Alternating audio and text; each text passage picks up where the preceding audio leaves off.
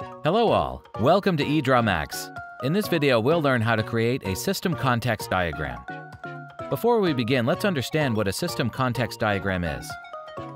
A system context diagram, SCD, is a high-level view of a system. It represents an entire system as well as its boundaries and environment. SCDs illustrate the information flow between a system and other actors. Now let's learn how to create a system context diagram using EdrawMax. First, navigate to File. Click on New and select Flowchart from the categories.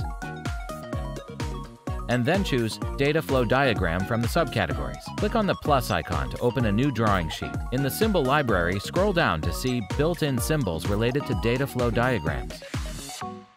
Start creating the diagram using the necessary symbols from the symbol library according to your requirements.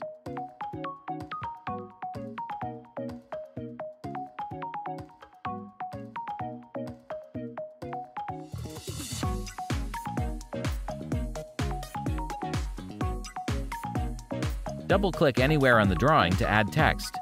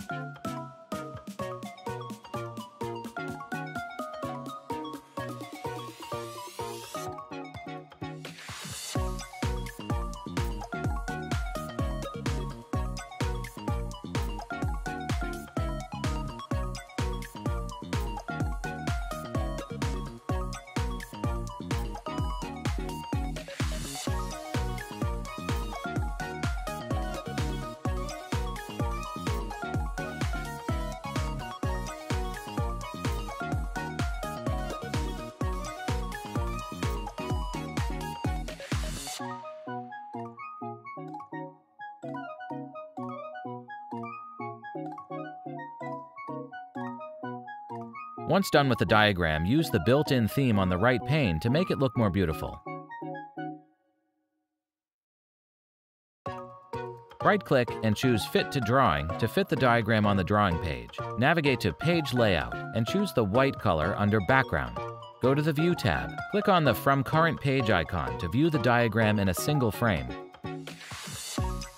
Now let's see a few examples of system context diagrams that are already available in EdrawMax. This is a data management flowchart example. Here's an example for handling bookstore orders. Another example is this dormitory management flowchart. And one more example is the information flow at a bookstore. Similarly, EdrawMax has plenty of diagram examples for you to use as a resource. Thanks for watching, and don't forget to subscribe to our channel for more EdrawMax videos.